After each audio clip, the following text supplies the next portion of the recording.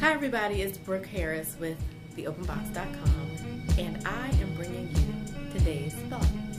I wanted to share the fact that when I've been stuck, which I have been in one area of my life, I found myself thinking all sorts of self-defeating negative things, thinking, will this work? Can I do it? How can I do it? Oh my gosh, it's so great, it's so big, or it's not going to work out the way I want. Like all these negative things that only serve to keep me stuck, only serve my fears, and really fears are there to protect you. If you didn't know, they're there to protect you, and it's the craziest thing because they're there to protect you and to keep you stuck. In any case, what I thought about over the last 48 hours was the fact that in other areas of my life, there have been things that I've succeeded at. And so what I really did was I really looked at what it was that I succeeded at and what I did in that instance. And I found that when I was focused and intentional about what I wanted and how I was going to get there, when I wrote out what I wanted, I'm a big list maker, so I write stuff down. When I wrote it out, when I was very true to myself and what I wanted, and when I had my mind focused on that goal, how to get it, I kept looking back at it at different times, like, oh, I'm doing this right, yep, I'm doing this, okay, I'm on track, yada, yada, yada.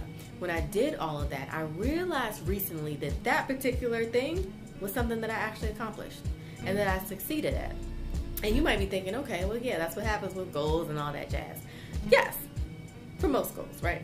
But the point is that when we have times where we're stuck or where we are thinking in ways that don't serve our greatest good and for that goal, that other goal that we want, when we have those times, we need to look back at the times where we have succeeded.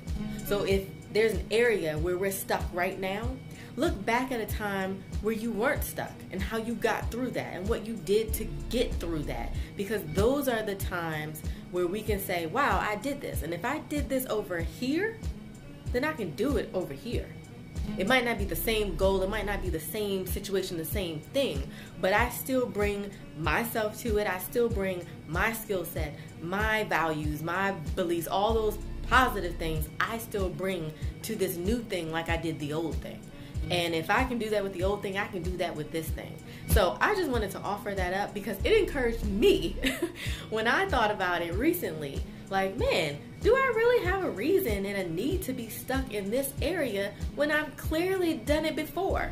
And in the past, the thing that I was working on, there was an obstacle there. And every time in life, we're going to have these different obstacles. And they're just a thing to work through or to get over. That's all there is to it. And it's going to be a thing that we're either going to grow into or we're going to learn from, bottom line. So that is today's thought. Look at the things in your life that you have succeeded at, that you have done well at, no matter what it is, and allow those things and those memories and those experiences to guide you into the new things that feel so different for you. I hope you enjoyed this message. Please like it, please share it, no matter which social media platform you are on. If you want to hear more info and learn more about The Open Box, you can check out our Facebook page, you can check out theopenbox.com, and we'd love to hear from you. We'd love to connect from you. We'd love to connect with you. Anyway, that's all for now. See you next time.